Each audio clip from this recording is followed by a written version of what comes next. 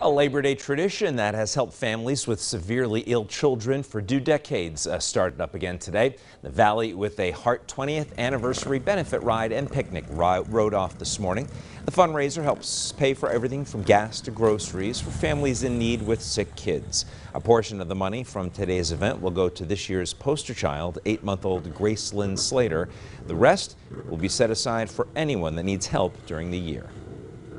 What we got is nothing compared to what these kids are going through. I mean, some of these kids we've lost over the years, but to be honest with you, they're the heroes.